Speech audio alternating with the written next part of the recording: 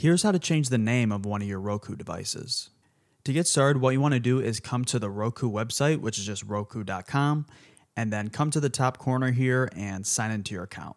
If you don't know what Roku account is connected to the device you want to change the name of, what you want to do is go into that Roku device's settings and then select About, and then from there you should see the email of the Roku account. Now once you sign in, you should be taken to your Roku account page, which will look something like this. Now near the bottom you should see a section called something like My Devices, and you'll see a list of all the Rokus connected to your account. I only have this one right here, so if I want to change the name of it, I'm going to go ahead and click on it.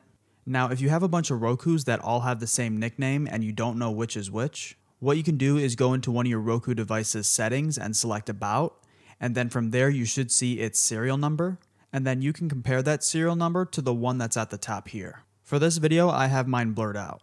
So now to go ahead and change the name of your Roku device, all you want to do is click on this pencil next to device details.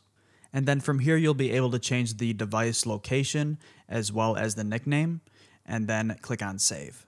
So that's pretty much it. If this video ended up helping you, a like and subscribe would be greatly appreciated.